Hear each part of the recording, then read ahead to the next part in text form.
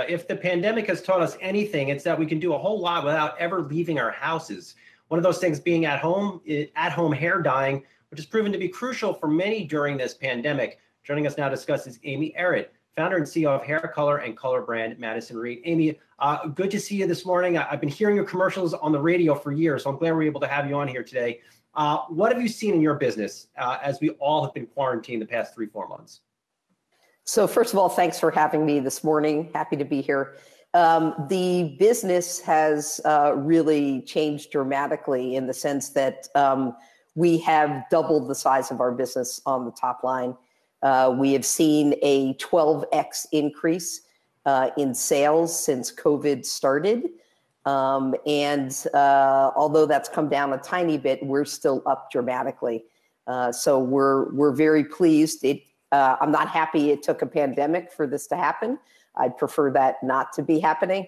But I think that it proves that hair coloring is really important for people emotionally. Hi, Amy. Thanks for joining. It's Heidi Chung here. I want to get an update on what's been happening with the Madison Reed color bars. I understand that you have about 12 locations across some pretty big metropolitan areas, but how have they held up during the pandemic? So we have 17, soon to be 20. We have 3 more opening in the next 2 weeks. It's really, Heidi, region by region. So we closed them, obviously, at the time that shelter in place started. We have reopened them, and they have seen some very good traffic.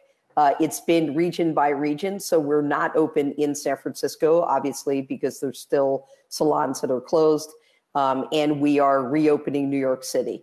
But we're open in Atlanta, Dallas, Houston, and we've seen very good volume in them. We are doing something interesting. We're calling it sensible scheduling. So we're only seeing a handful of clients at a time because we want to make sure that all the protocols are in place.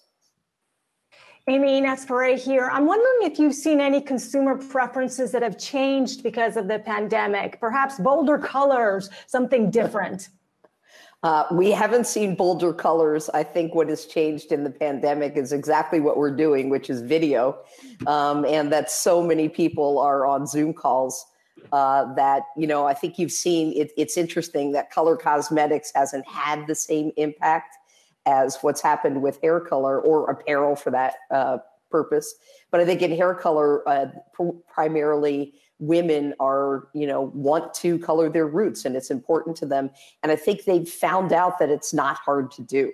And so we've had this other piece of our business with getting tons of feedback saying, why was I going to a salon spending $200 in 3 hours when I could do this on Tuesday night at 11:30?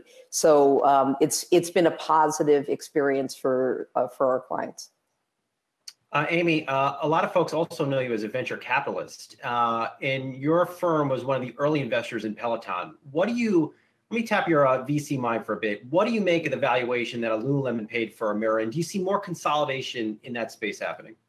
Well, I think that, again, a very similar trend here is that the sort of at-home fitness concepts are really important because most people are not going to be going to gyms and they're looking for still great workouts. So I'm not surprised about the acquisition. I think that, again, at-home fitness is another category benefiting dramatically from this. I know Lululemon had made an investment prior to this, so I suspect they liked what they saw when they decided to make a full acquisition. Is the market size, the number we always like to talk about is TAM, total addressable market. Are these companies, has their TAM gone up significantly to justify, just some of the valuations they're getting? I think the TAM has gone up dramatically. I think if you look at the size of the fitness market in general, and then you look at the size of the gym market, which is quite large, I think the TAM is quite attractive. And so I believe that you'll see these companies continue to perform well.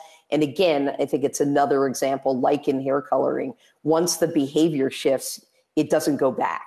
And so I think that that's the other thing here that as a VC, you look for, which is kind of consumer behavior changes that actually create a long-term impact.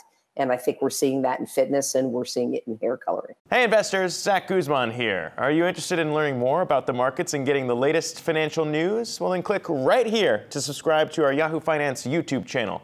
Get the latest up-to-the-minute market analysis, big interviews in the world of finance, and information on how to manage your money every day wherever you are.